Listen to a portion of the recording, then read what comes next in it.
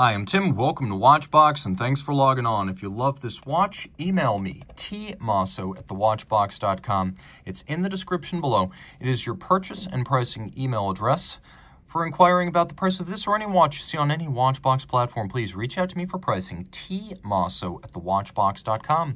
Today, we're discussing a watch that launched in 2020 and marked the regular production return of the long-dormant Gerald Genta brand, which had been in hibernation within Bulgari ownership since approximately 2011 when it was phased out. So you're looking at the Gerald Genta Arena by Retrograde Sport, and it's a revival of a popular model line from the 2000s, a watch 43 millimeters in diameter in titanium. It's surprisingly slim at 12.4 millimeters thick.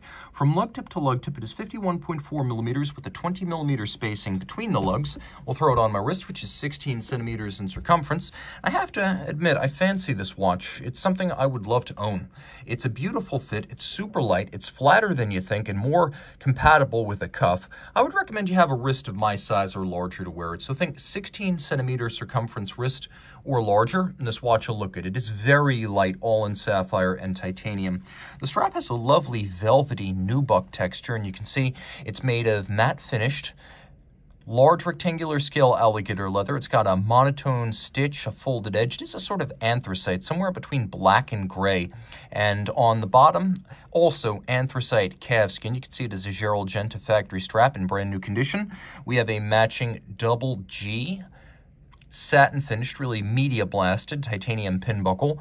The case, as you can see, is all in satin subdued to minimize glare. It is quite attractive with directional brushed grain, excepting the bolts that fix the crown guard in place and the crown itself. Those are media blasted. The lugs break out dramatically from the coined case flank. You can see there's a little pusher adjuster on the flank if you want to jump the hour by 1 hour at a time without displacing the minute hand. The hour jumper is a pusher. Otherwise, you can activate the retrograde and the hours using the crown. The crown is a screw down with double knurling. It is a 100-meter water-resistant watch, so it lives up to its sport moniker. You can see that there is a concentric circular brushed pattern around the bezel. The bezel is domed and flat. You can see it has a nice flat domed profile. It flares out a little bit from the case band. The dial has several different textures, tones, and colors. There's a lovely granular frosting to the dial base. Then we have satin finished anthracite. For example, the tracks inboard of the date and inboard of the minutes. A little polished aperture framing the jumping hour. We have a bright school bus yellow in lacquer used for the hands, as well as the scales for the date and the minutes. And then you can see we have a matte finish in darker anthracite that actually underpins the date track and the minutes track. Well, let's activate this jump hour retrograde watch and take a look at what you get. First of all, a little bit of a surprise. Though the watch does not actually feature a seconds hand, it does have a hacking function, so you can stop the movement if you want. Now pull the crown all the way out. We're hacking again. We're going to jump the hours and retrograde the minutes, and it's just an absolute party. Now, the watch also has another subsidiary setting mode. We have a little quick set for that date, and it too is a retrograde, hence Arena by Retro. Screwing the crown back in, let's take a look at the reverse side. The movement module is Gerald Genta's own, and it's one that dates back quite a few decades at this point. But unlike the originals, which would have been Gerald Genta branded and powered by either Girard Perregaux or ETA, here we now have a Bulgari in-house movement. They call this the BVL 300.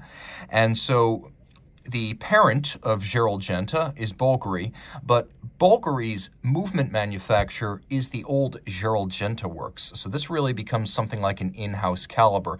Now, it's an automatic winder with a 42-hour power reserve. It has a dual-anchored balance bridge for better shock tolerance. It beats away at 4 hertz, so 8 beats per second, 28,800 vibrations per hour. It pivots on 33 joules.